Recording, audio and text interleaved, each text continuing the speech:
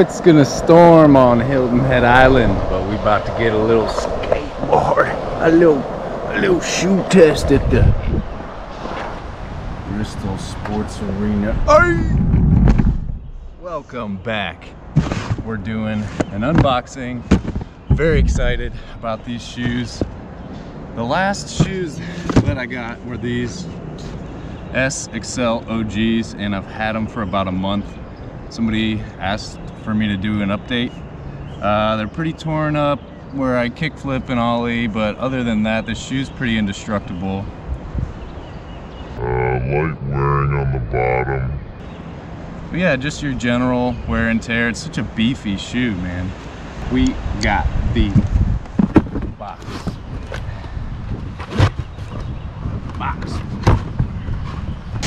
Fresh out of the box, all suede.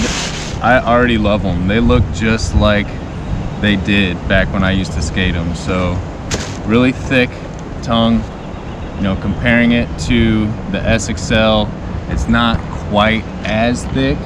So I was really enjoying skating these, but they were literally so freaking big that it almost got in the way for flip tricks like nollie heels and fakie flips and stuff like that. Felt a little clunky. So this has a little slimmer profile, classic DC tread. Yeah, these look pretty indestructible. It looks like there's actual suede here where your foot would be mostly connecting with the board, and then this isn't suede here, but as long as the suede parts are here where you ollie and here where you kick flip, you know, toe areas for tray flips and stuff like that. So we'll get these laced up, try them on, and see if they're true to size.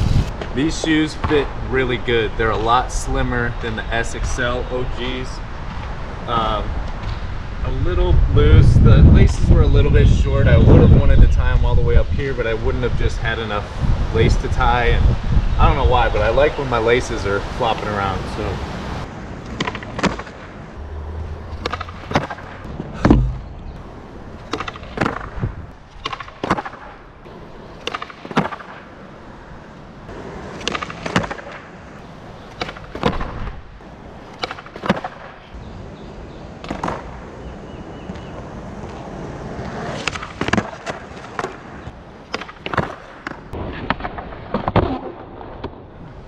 Oh, it's so hot. South Carolina, baby. We got a storm coming in, but just got sunny. Nollie heels, switch heels feel so good. I don't know if it's just because I got that like DC mentality right now with the steezy tricks, but I want to try to get a really good varial flip. I don't do them a lot. It's a not so popular trick that I feel like is making a comeback, but would honor these shoes properly. So let's try it out.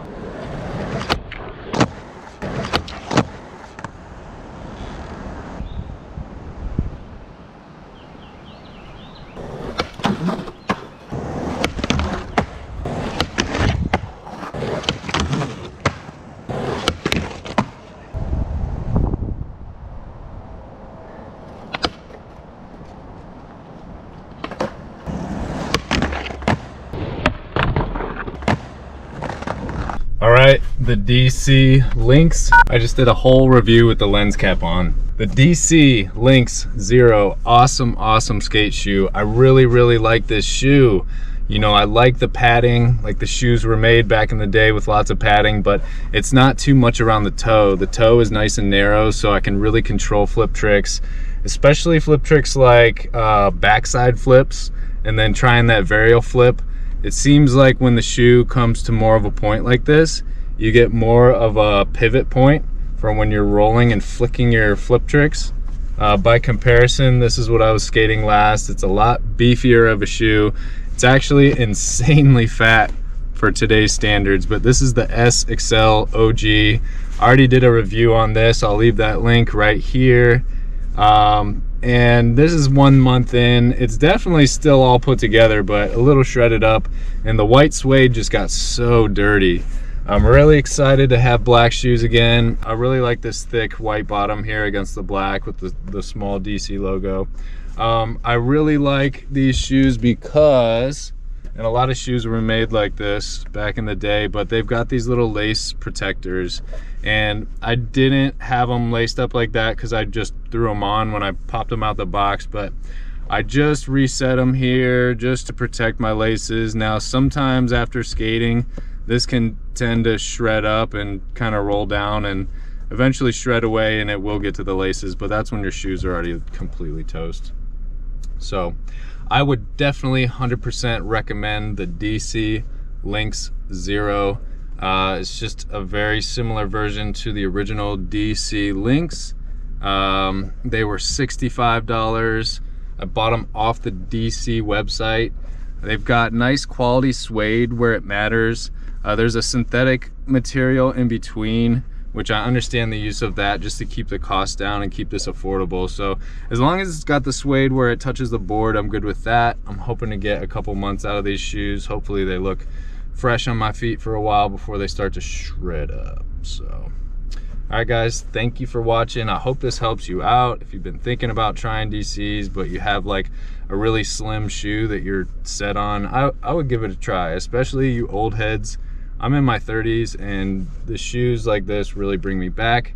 It's not hard for me to get used to skating them. You can see almost it's got a little dip right there. It's almost got like a tennis shoe feel to it, but that was very popular back in the day. It reminds me kind of the DVS Hufnagel 2s, where it has that almost tennis shoe vibe. The Costin shoes look like straight up basketball shoes, so this is definitely not as bad.